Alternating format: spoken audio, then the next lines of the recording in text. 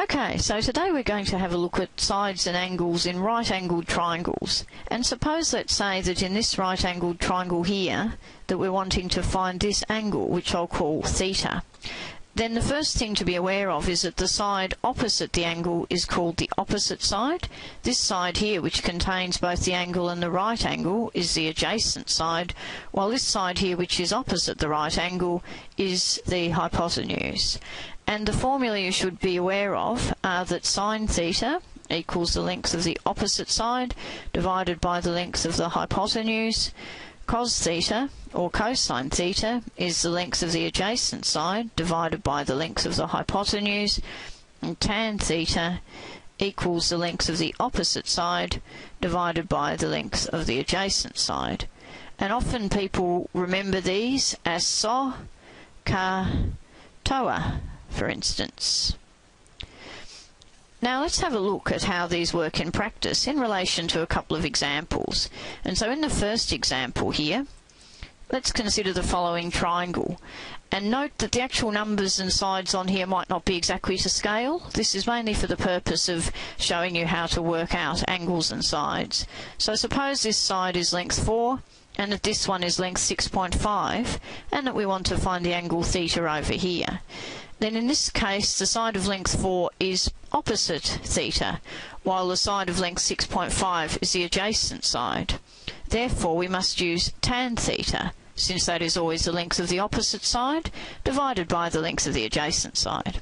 And so in this case in particular, tan theta is going to be equal to 4 divided by 6.5. And at this stage, just make sure that you know whether your calculator is in degree or radian mode for your answer. I'm going to compute this one in degree mode in this case, which will give me theta is then going to be the inverse tan of 4 divided by 6.5, which will work out to be 31.61 degrees, correct to 2 decimal places. The other type of situation that commonly occurs in right-angled triangles is sometimes you might know the length of one side. So suppose I know the length of this side is 8, for instance. You might know an angle in the triangle in addition to the right angle, so I might know that that's 43 degrees, for instance, and I might want to calculate the length of another side, such as in this situation here.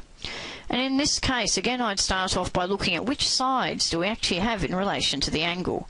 And here, this side x, of length x, is actually adjacent to the angle, while the side of length 8, being opposite the right angle, is the hypotenuse. So which formula uses the adjacent and the hypotenuse? That is cos theta. So here, therefore, we would have cos 43 degrees is going to be equal to x divided by 8. Then from there, what we're going to need to do is to make x the subject. We should multiply both sides by 8, giving us x is equal to 8 times cos 43 degrees, which in this case works out to be 5.85, correct to 2 decimal places. So these are examples of working out angles and the length of sides in right-angled triangles, and you might also be interested in tuning into our other session on what we do in the case where the triangle is not right-angled. Thank you.